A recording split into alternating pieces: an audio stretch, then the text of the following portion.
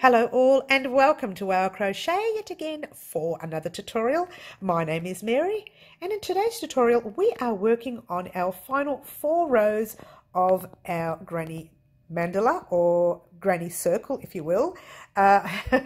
This has been a very trying blanket for me and guys, I have struggled to get those edges or to stop those edges from being all wobbly. Can you believe it? I've tried so many different ways to stop them. As you can see, I've still got some threads I need to weave in under there. But I'll see if I can try and get it in. Oh, all the way. It's getting a bit dark. Sorry, guys. I'll bring it back down again. The blanket, as you can see, is a little bit big now, and I can't keep it in frame. But have a look at the border. It's cute. I've done the peacoat edge, like I've already done once before in another tutorial. Actually, I've done 2 tutorials on a peacoat edge. So if you are struggling with this, I will pop links in the description box down below. I will pop a special link with the thicker yarn and thicker crochet hook, so you can really see that peacoat stitch being performed. Okay, now what can I say about the granny mandala? It has taken a lot out of me. I think I'm tired. Time to wash and block this piece when we get a chance. And I have done some blocking in the past on granny squares. So if you really want to block without me, you can go right ahead. And there's no big deal. But I will be back to do this blocking on this piece.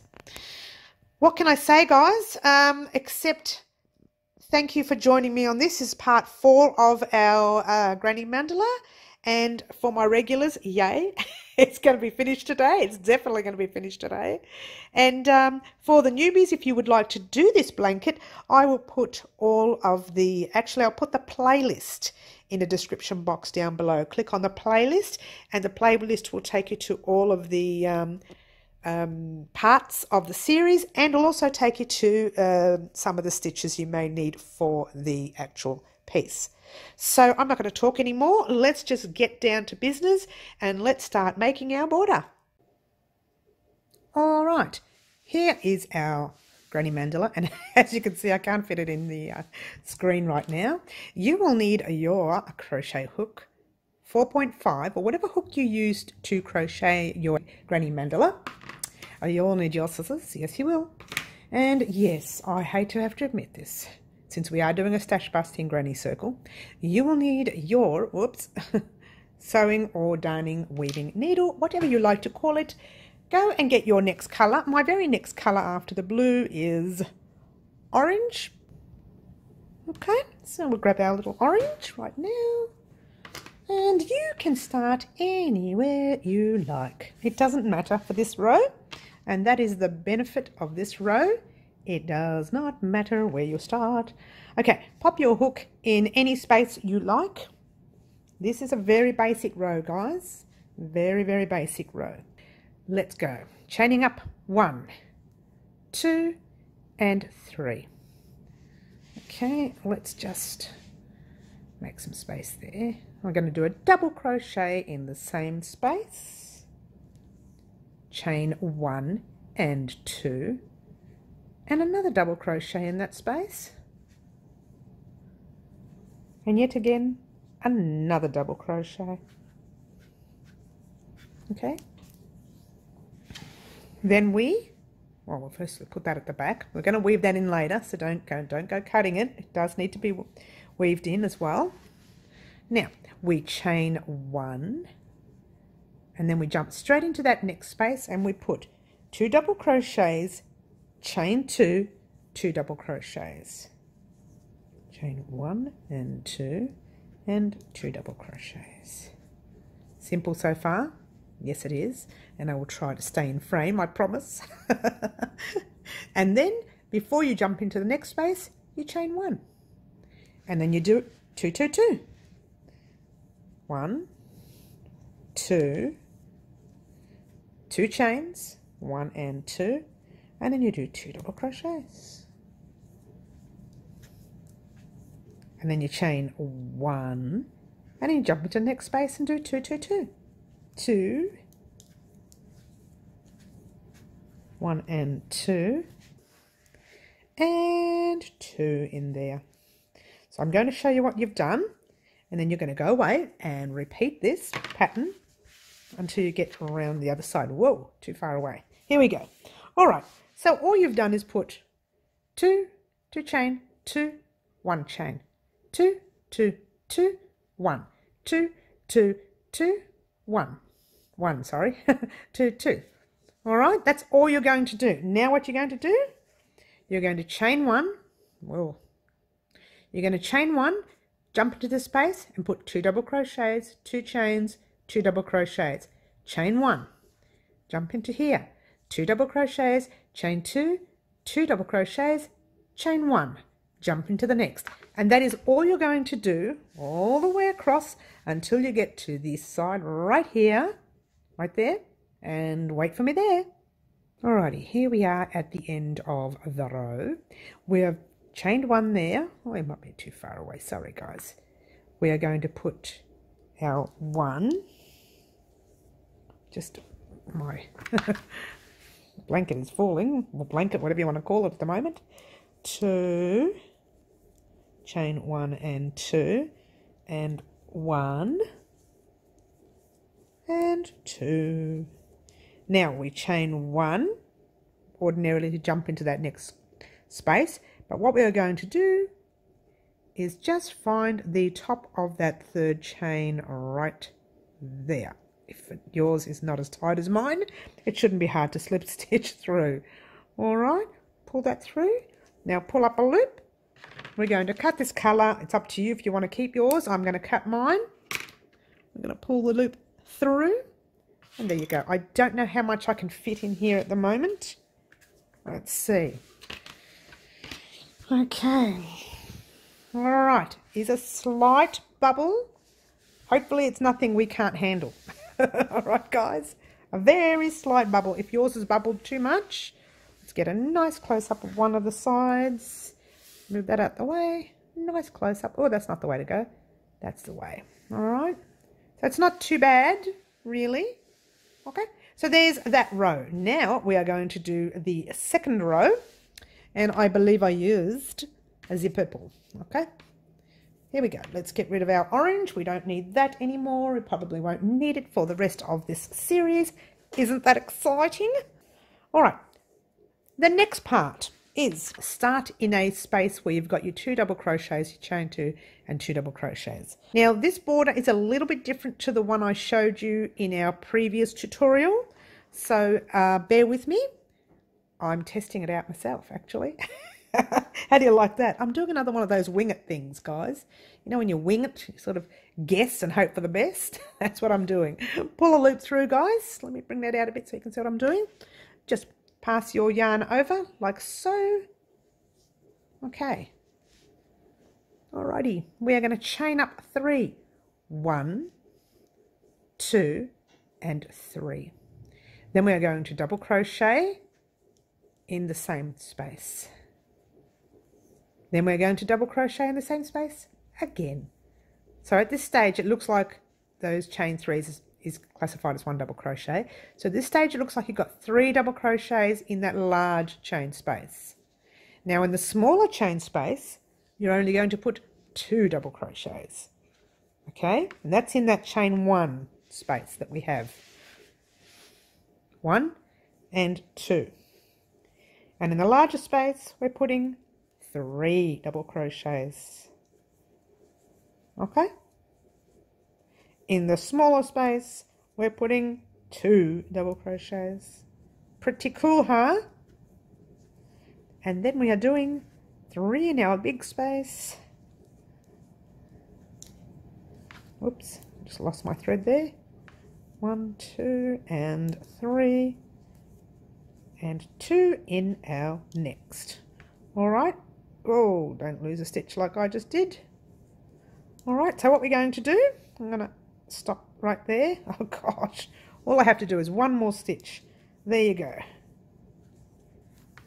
All right, so basically all you are doing for this row is, oh, too far, sorry guys.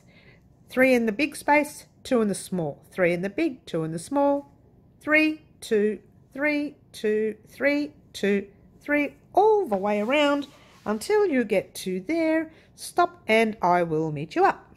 Here we are at the end of this row, and you know, these rows are taking so much longer to complete, aren't they, guys? All right, so I've put 2 double crochets in a space before the set, so now I'm going to put 3 double crochets in that very last set. 2 and 3. Then I'll put 2 double crochets in the space before our ending row, and 2. And now ordinarily you would jump into that space there and put 3 double crochets, but they're already in there. So all we're doing here, guys, is slip stitching into the top of that chain, pull the loop through, pull it through there, make a loop, pull it up, grab your scissors, and there you go. Pull that little thread through. You may notice that it can bubble just a slight. Okay, when I say bubble, you look at the edges. I can't get it all into the camera, guys. I've tried. It lifts a little bit in certain places. It's going to do that. It's not going to be perfectly flat, and that's okay. So what I'll do is towards the end of the tutorial, I will eventually do a washing and blocking to help pin that down and straighten it out for you guys. All right, hopefully you've got a mat or something big enough for us to pin it down to, or even a few towels if you have some towels at home.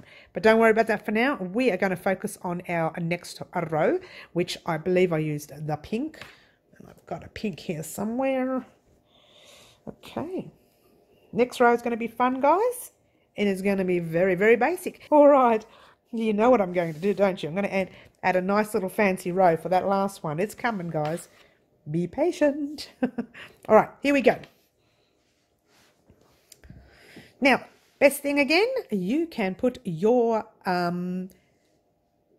hook in any stitch you come to, okay? It can go into, not the space, we're going into the stitches now. So I'm going to get you a nice close-up so you can see. Okay, so not the actual space there, the stitch, the little V stitch. See that gap right there? It can be in there, it can be in there. Okay, any stitch you see. Now I find it easier to see that stitch right there, so I'm going to pop it in there. You can pop it anywhere. As long as it's not in the space, it's in the stitch. This is all we're going to do. Wrap your little thread around your hook. We'll bring it out a little bit so you can see. Pull the loop through. Pop your yarn over to lock it all into place. Chain up 3. 1, 2, and 3. And you're going to leave that, and you're just going to put a double crochet in that stitch right there, going over the pink yarn just once. And what you're doing is you're just locking that pink yarn in place, and then you pop it at the back. You're going to weave that in later, but not now. We're not going to worry about it for now. All right, so pop that thread right at the back so it's not bothering you. And you're going to put a double crochet in the next stitch. 1. Double crochet in, guess what? The next stitch. And the very next stitch. And the next. And guess what, guys? You are going to put a double crochet in every stitch in the round. How's that, guys? Very basic borders so far, those 3 rows. I'm hoping you have enough yarn for all this. So let's have a look and I'll show you what you're doing. That is all you are doing. You are putting a double crochet in every space. Now, the border so far is actually similar to the old one. The only difference is I've made the 3 and then the 2 and then the 3 and then the 2. The old one was 3, 3, 3, 3 all the way through, and in between here you had 2 chains as well. I thought by closing it up, oh sorry guys, I thought by closing it up it may tighten it up a little bit and stop the wave. It has a little bit, there's still a little bit of a wave, but it's not that bad. And we are going to wash and block our blanket to make it nice and straight in the end anyway. Well, not straight, round, but you know what I mean, flat. All right, go ahead and complete this row, a double crochet in every stitch, and I shall meet you up right at the very beginning, okay? Alrighty, here we are at the end of our row. We are going to put our last double crochet in our last stitch right there. And we already have our chains there, so what we need to do is slip stitch. Oh, this is too far away, sorry guys. Is slip stitch at the very top of that chain right there. A little bit tight on my end, sorry guys, as per usual. There you go, slip stitch through there and in there. Okay, so now we're going to chain one, and yes, you guessed it, we're going to cut it. Okay, now guess what guys, you're going to be very, very impressed because we are now officially on the final row. Yay! Now ordinarily after the pink I use the white, but I want to finish the blanket off with a blue. If you want to use your next color, that's fine. I'm just going to go ahead and use the blue because I like the blue. It's not for anything, I just like the blue. Look at your work, okay? See where you see those double cluster sets down there, and then the rest are single, single, single. What you're going to do is start on right above one of those. No, you're not. You're going to start just before one of those cluster sets. So we're going to picot on top of those double cluster sets, which means just start one, no, that's 2 stitches there. Start about 2 stitches, 1, 2 before it, and that will help us. So you don't have to. You can put your picots anywhere, but I'm finding that because it bubbles out a bit, it kind of brought the whole thing out a little bit anyway. So why not put your picots on those little bubbled ends? Just pop a loop over your hook and pull the loop through like we've been doing all along. Place your tail end in front just for a moment until we crochet over a little bit. It's not close enough. Let's try again. So for this part, you're just going to chain 1, 2, and 3. We are going to double crochet over our thread as well, our blue as well. Okay, just to hold it down. 1 and 2.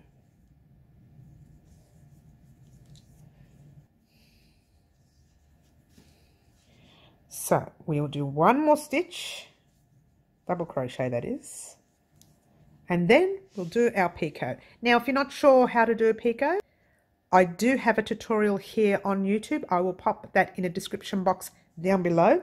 For those of you who are avid crocheters, you can continue with me. If you are new, go and check out that tutorial, have a bit of a practice and come back to us. You are chaining up 1, 2 and 3. Then you are going into the very last stitch there, half of it, and the very first stitch, half of it. Pull the loop through, hold it up there, and pull it through there. Okay, so it's really quite basic. It looks fiddly, but when you see it enlarged in the larger stitch with the larger yarn and the larger hook, it will be a lot easier for you. So now we're just going to put a double crochet in there, and your next, and your next, and then I'm going to explain what we can do here. All right, now what I did before before I turned the camera on, I did a your little picot edge there, and then I did double crochets all the way across to the very next double cluster set you see here. Now I didn't like the picot. I didn't think they were nice enough. I wanted a picot right in the middle as well. So what I did was, from there to there, roughly, I counted how many double crochets I had across. And I roughly had around 30. So I figured, why not do another picot halfway through? Okay, so if I had 30, all I need to do is count 15, do another picot, and then get to that very next spot there and do another picot. I'm hoping this makes sense. You may have more across depending on, I'll bring that out again, depending on how many rows you did. I didn't do a lot of rows. In fact, I don't think I did many rows at all. I think I did nothing, to be honest with you. I was supposed to make it bigger, but I just ran out of time, so I left it this size, which I'm going to use on the table underneath, you know, on the coffee table, that is, underneath a bowl of something. So I'm not really worried. But you might have 50 across here. So halfway through, 25, put another picot edge. You might even want to put quarter the way through. Quarter, like 4 picot edges there. Just think, in between your cluster sets, your double cluster sets, that's where we're putting our picots. Depending on how many more you want to put in. I'm only going to put one more in. So I'm going to count 15 up across and put another one in. So we've got 1, 2, 3. Again, it depends on your count, all right? 4, 5, 6, 7, 8, 9, 10, 11, 12, 13, 14. Now before I do the picot edge, I'm going to count back to make sure I've got the 14. So that's where I'm going to do my picot note. I'm going to do the picot there. So I'll go 1, 2, 3, 4, 5, 6, 7, 8, 9, 10, 11, 12, 13, 14. That's where the picot edge is going to be. So we do one more double crochet. Bring that out. In, out. One more double crochet there. And then we're going to do a picot edge. 1, 2, and 3. All right, so we're going in the front there and there. That one's very basic. It wasn't so tight. Pull that through.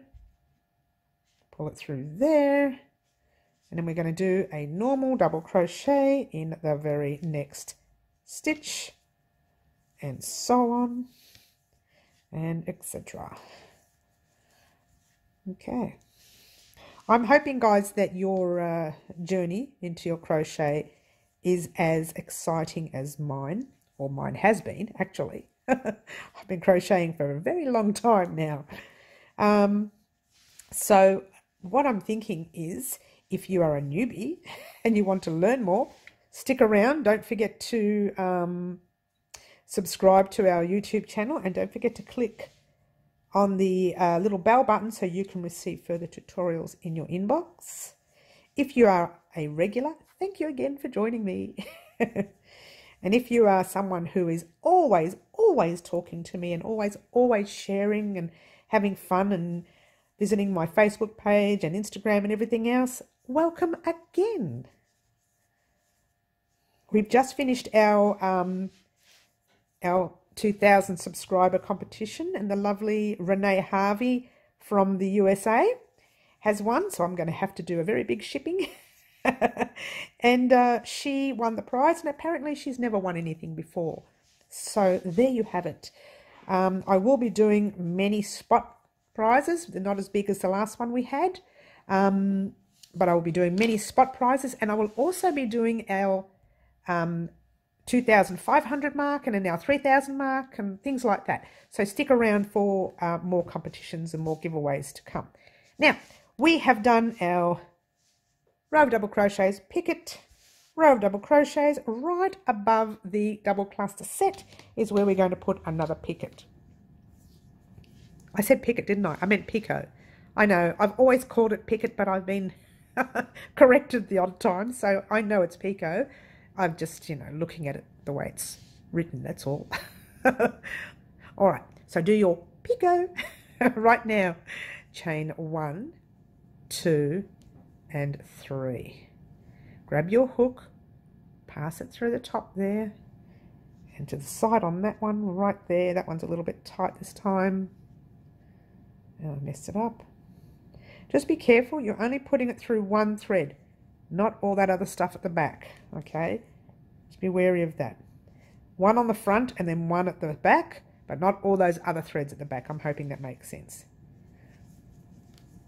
And then you do your normal double crochet in your next space, and again in your next, and again in your next. Hold it there, pull up a loop. We're going to have a quick look, and then you're going to run off on your own and do the rest yourself. I think putting the picot in the middle made it look even better. You don't have to. You can just do the picot there and the picot there and above every double cluster set that you see there. Or you could do a picot at every 4th stitch or every 6th stitch, whatever pleases you. It is a very pretty border, and it doesn't matter how you want it done. Okay, so what I want you to do, I'll continue in this manner all the way across until you get to there, and I shall meet you up and we are going to finish off. Okie dokie, here we are at the end of the row. We are going to put a double crochet in that very last stitch we come to. Right there. Now remember the chains we had there? We are going to, let's separate that a little bit. Now, let me show you nice and closely so you can see. That double crochet right there, the top there belongs to it. So you need to put your hook into the chain right beside it in a nice tight stitching. Hopefully yours isn't as tight as mine. Pull the loop through again, pull up a loop. Don't cut it yet. I will cut it because I'm happy with it the way it is. So I'm going to cut mine. If you don't want to cut yours yet and you want to sort something out with me, then leave it open. Okay, so if you are happy with everything and all your stitches are correct, you can cut your thread like I just did and then weave in some ends. And we are going to weave in 2 ends. Now the first one is that very first bottom part that we started off with, which we crocheted over a little bit. Just because you crocheted over it doesn't mean it's right to go. And no. You need to literally weave in these ends really, really well, because this is the end anyway. So, and when I say weaving in, you are splitting the yarn. Remember to check your work first, make sure there's no mistakes, because once you do this, it's not going to be very easy to come undone, and you are going to rip and do all sorts of weird things to it to get it undone. So there you go. So you go one way, then you go back another. Again, splitting the yarn at the back, by the way. We're not crocheting in the front. I'm sorry, we're not weaving the ends in the front. When you look at the front, those little V's there are facing you. And when you're looking at the back, the V's are pointing that way. Okay. I say that in almost all my tutorials, or most of them anyway, because a lot of people don't know the difference between them. The bonus is there are times when you don't need to worry about the front and the back, especially when you are crocheting one way, then turning it and coming back, because it doesn't matter which way you look at it. So just find one way and work on it. Okay, this is getting really thick now, so I'm going to stop there. I am going to cut that thread like so. Just be careful not to cut your into your work. Now, this very, very top thread is the one that a lot of people worry about, and I get that. There's nowhere for you to go, is there? Well, this is true. However, we have a picot edge here, so we can actually work our thread into our picot edge if we want to. You don't have to. You could, if you want to, just weave it in along up and down the sides there, or bring it down the back there and then weave it across there. I'm going to go into our picot edge. I want to try it. I've never done it before, and I'm going to try it. So what you do is you just split some of the yarn, not all of it, just some of it. Grab your thread through like that. I've got a really long thread, haven't I, guys? Let's make it shorter for a bit there. Okay, come back into the other stitch right there, splitting that yarn.